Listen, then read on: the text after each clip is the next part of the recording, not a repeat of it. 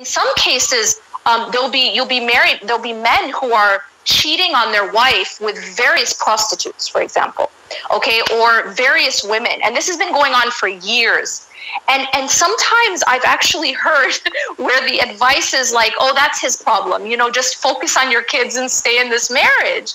And I mean, that is very, Hafsa, your face, I know.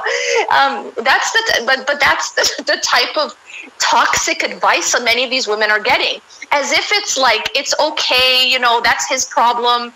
But what we're not realizing is, look at that. Number one, it is obviously, it's a complete disrespect for the nikah. It's a disrespect for the woman, but it is also sending a very toxic message to the children, right? Because the children are seeing this, and they're thinking that, you know, that this is okay, and this is okay to either do or to put up with. So not only is it like